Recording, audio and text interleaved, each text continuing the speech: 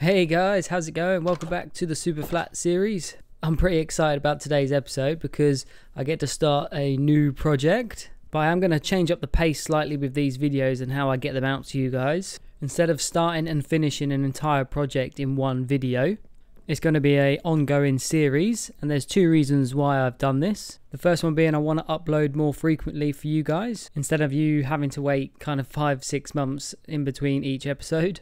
And the second reason is because I want to get as many as you guys involved in the project as well. And that would be quite difficult if I just did the entire project in one video. But that's enough about the channel. Let's move on to what's going to consume my life for the next couple of months probably. So for the past week or so, I've been extremely addicted to watching people play Tango Tech's Decked Out 2.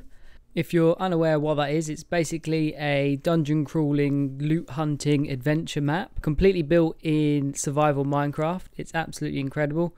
I highly recommend you go check it out. So I've decided I kind of want to build my own. It's going to be nowhere near as in-depth as Tango Tech. It's just because I don't have the redstone knowledge for that sort of stuff. But that being said, I still reckon I can make quite a fun, interesting game. I'm going to build it up in the sky just so I can avoid all the slimes from spawning, and also it gives me plenty of room under the map for all the redstone and things like that. And to give you an example on how big I'm aiming to make this game, each level is probably going to be roughly the same size of the zoo, and I'm planning to have 3 levels in total. While I'm gathering some materials to get this project started, I'll show you a video of me naming all the animals from last episode. Thanks for all the comments, and see if you can spot your name.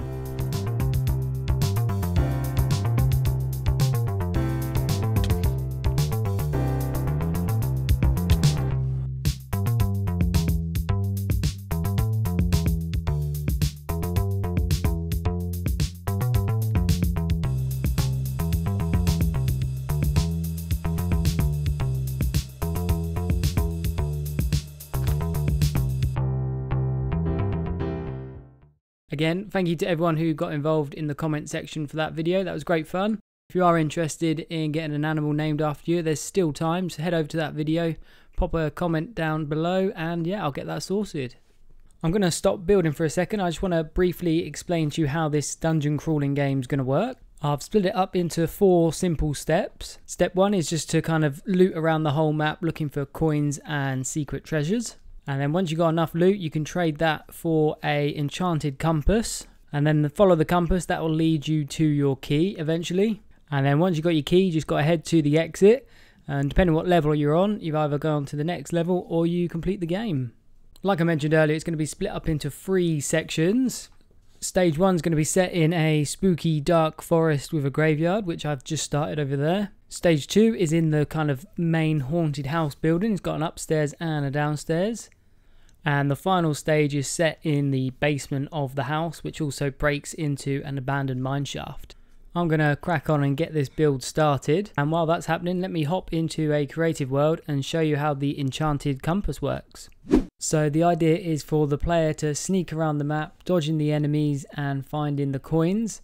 Once they've got enough coins, they can buy one of these, which is an enchanted compass. And instead of the needle pointing north, it's actually going to point to a lodestone it's linked to. Once the player has passed the spot they're looking for, you'll see the needle swing back around. That shows the player that they're right on top of it. All they need to do is chuck the compass to the ground, and up comes a key. It's actually a tripwire hook, but we won't talk about that. Let me show you how it works. It's very simple. Let me just grab the compass out of here. So this compass is linked to this lodestone.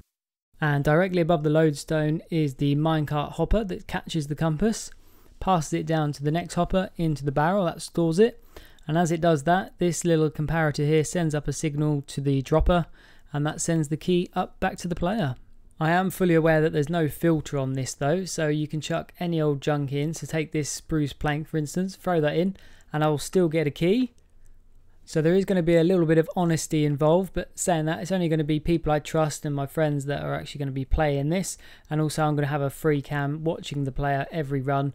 So if I spot any cheating, I'll tell them to bugger off. And the last thing I want to mention about these compasses is there's going to be multiple locations for different keys on the same map. All that means is if the player wants to play multiple times, they shouldn't get the same key location over and over again. I'm hoping to have about 9 locations per map, so yeah, should keep it nice and fresh.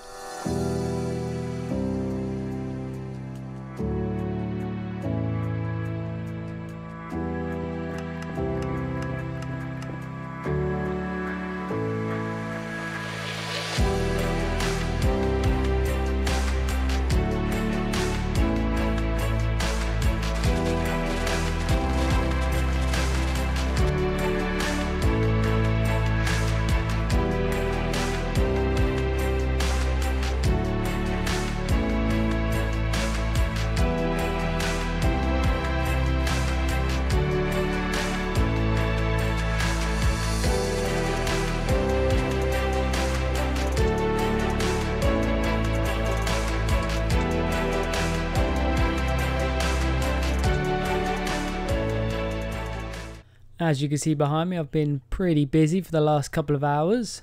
Oh, we're being watched. Anyway, I've been slowly working my way through this build. I haven't really been following a plan exactly. I've got kind of a rough idea in my head of how I want it to look, but I've been kind of just going with the flow.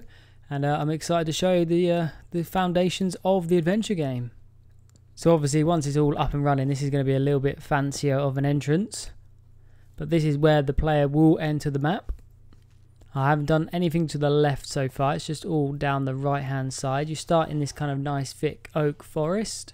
You've got a path that heads down this way, down by the river.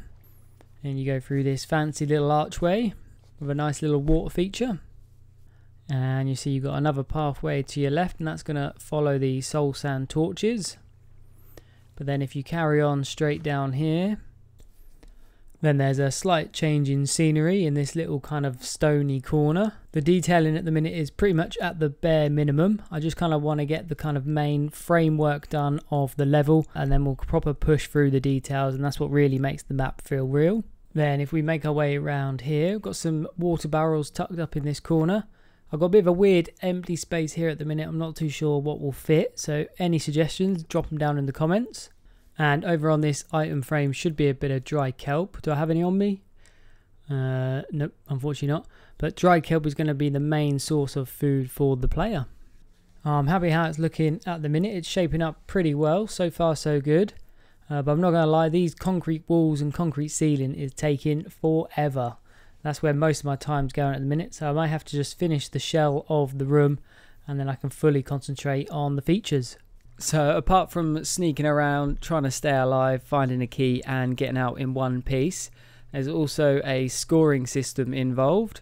And that's just basically the total number of points you get depending on how valuable the loot that you found is. So let me show you a couple of examples of the hidden loot chests.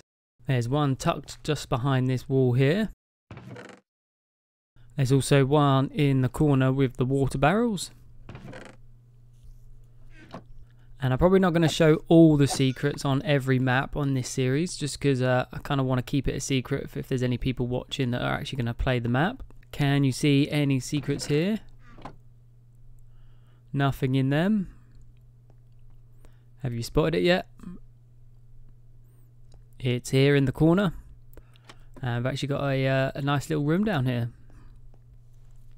So some of you guys might be thinking, what is there to stop a player from entering the map, learning all the loot spots, and then just getting an epic max score run and just not being able to be beaten? So there's a couple of little rules that can stop that from happening. The first one is each player has a limited amount of lives. I haven't worked out how many lives yet, but we'll work that out through player testing and things like that. And the second one is the longer you stay in the dungeon, the more kind of exposed you'll be to the harder mobs. So when you first enter, you'll probably notice there's going to be some zombies and ravagers. But as time progresses in the dungeon, you're going to more likely bump into kind of witches, skeletons, and maybe even some vexes. Before I wrap up today's episode, I just want to talk to you about the scoring and looting system. I feel like the quicker I get you guys on board with all the ideas and game mechanics that I'm thinking of, the more interested and invested you'll be in this project like me, because I'm super excited to get this going. So you already know the main quest of the game, which is to collect the iron coins. And once you've got enough of those, you get to trade for an enchanted compass, which will lead you to your lodestone and your key location. While you're on your scavenger hunt for your key, it's always good to keep an eye out for some extra loot and treasure to maximize your points in the dungeon. All these points are currently subject to change, but we've got pieces of gold, which is worth 1, and they're going to be in chests that are kind of fairly easy to find. And then we've got emeralds, which are worth a little bit more than the pieces of gold. And these are going to be in chests which are going to be in slightly harder spots to find, but still not too difficult. And then diamonds. Diamonds are going to be in the chest, which you probably aren't obvious to begin with. A little bit of thinking, like behind here. Oh, we've got a little visitor. And diamond in here.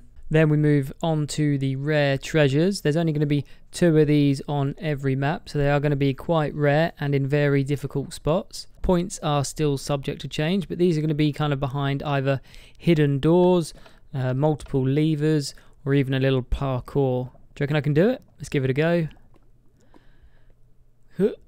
Yep, one more, the easy jump, and there we go. And for your troubles, you'll find a rare treasure and maybe an iron coin just to help you on your key quest. Last but certainly not least is the ultra rare loot piece.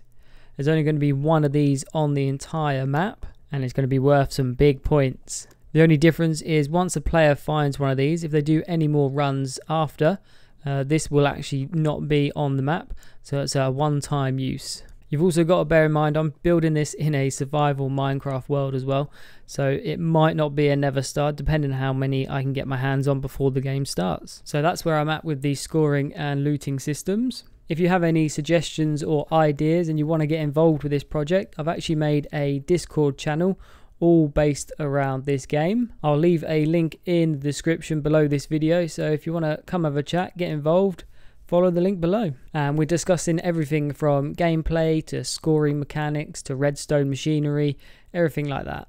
The last things I want to discuss about are power-ups and food.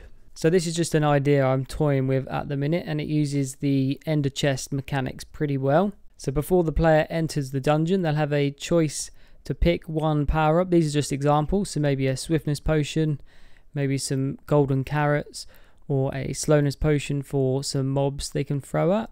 And before they go in, they'll pick one, pop it into the ender chest, and if they're lucky enough to find an ender chest while on the map, they get to use their power-up. Same with the treasures and loot. I kind of want the ender chest position to be kind of random, so it's not just always in the same spot, so the player can just instantly run to the ender chest and have a power up from the get-go. So I want food, hunger and health to be a big factor in the game as well. I want you to strategize when and if you're going to eat, and I don't want to give them really overpowering food as well. So I've just put a couple examples here, dry kelp and glowberries for now, but if you've got any other suggestions, remember to head over to the Discord and join in with the discussions. So I've got a feeling I've waffled on for way too long there, so I'm just going to end the episode here.